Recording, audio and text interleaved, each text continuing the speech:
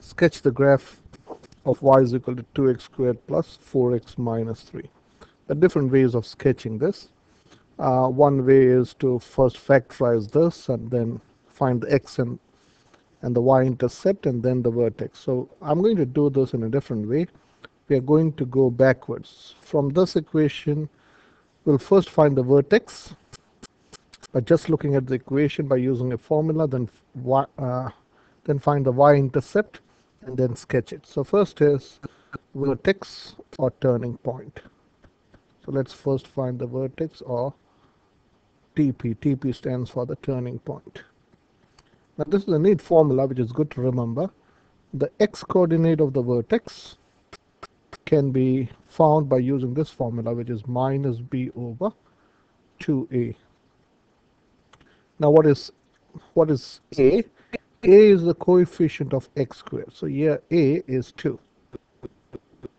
B is the coefficient of x. So this is b. This is b is 4. Okay, you don't need c, so if you just want to write c is negative 3. Now this formula has come basically from the quadratic formula. So those who have learned the quadratic formula, from this you can prove this very easily from the quadratic formula. So let's substitute the value. So your b is 4, so negative b is negative 4 divided by 2 times a is 2 times 2, which is 4. So your x coordinate of the vertex is negative 1. So we need to find the y value or the y coordinate of the vertex by putting this x is equal to negative 1 in this equation. So this is 2 times negative 1 squared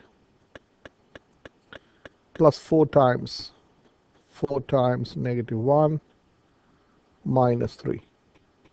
So this is 2 times negative 1 squared is 1. This is minus 4 minus 3, which is 2. And what is this? 2 minus 7, which is negative 5. So your vertex, you can see your vertex, the coordinate of the vertex is negative 1 comma negative 5, just like that. Now this method is also very useful because at times the vertex is the most important point, and this is good to start with the vertex. So the coordinate of the vertex is negative 1 comma negative 5. Negative 5 is here, so negative 1 comma negative 5. And then you can draw the line of symmetry. Line of symmetry always passes through the vertex. Okay, now to find the y-intercept is very easy. So what's the y-intercept? So let me do the working here. Let me slightly scroll up. So your y-intercept is when x is equal to 0. So if you set x is equal to 0, y would be 2 times 0 squared, that is 0, plus 4 times 0 is 0, minus 3, which is minus 3. That means the coordinate is 0 comma negative 3. When x is 0, y is negative 3. So let's plot that point. So that point would be 0 comma negative 3. Okay, so 0 comma,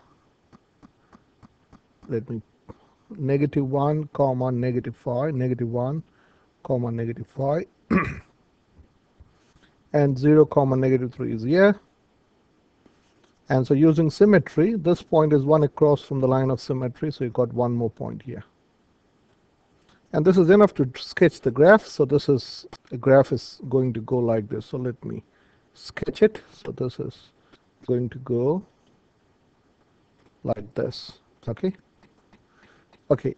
And if you wanted to go, the next branch is this. So this is a good sketch of the equation y is equal to 2x squared plus 4x minus 3. Now just if you want to plot few more points, if you look at this point, this is this point from the vertex, you've gone 1 across and 2 up. Okay, so basically you have to use this formula. So when you're going 1 across, you're going 2 up. So if you go 2 across, So what is 2 squared? 2 squared is 4. You have to go 8 up. So let me show this. If you go 2 across from here, 1, 2.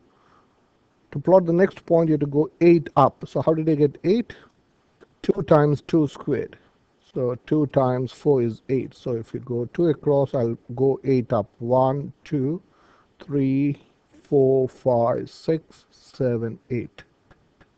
And then using symmetry, this is how much across. This is 2 to the right, so you have to go 2 to the left. And then you can finish it off. So the graph will go up like this. And the graph will go like this. So by looking at the graph, we can say the x-intercept is somewhere between 0 and 1, and somewhere between -2 and -3. Okay, so let's confirm this point. When x is 1, y is 3. And when x is -3, y is 3. So let's use the calculator to confirm these points. So let's confirm. So let's remember the equation is, let's go to graph and type in 2x squared plus 4x minus 3, and then graph it. So here, let me change the scale, make it standard. Okay, so then let's find the minimum. -1 comma -5. Okay, so let's confirm. When x is 1, y should be 3. G solve f6 f1. So when x is 1, y is 3. Again, G solve f6 f1. When x is -3, and I told you your x-intercept is between 0 and -1. Those who learn quadratic equation, you can do it, but just let me show this on a calculator. So if you press F1, can you see this is between, when y is 0, x is minus 2.58, and that's what we said. And if you press this key, it's between 0 and 1, 0.58. So this is 0.58, and this is minus 2.58. So using the calculator, I can say this x-intercept is 0.58 comma 0, and this is minus 2.58 comma 0. This is in 2 dp.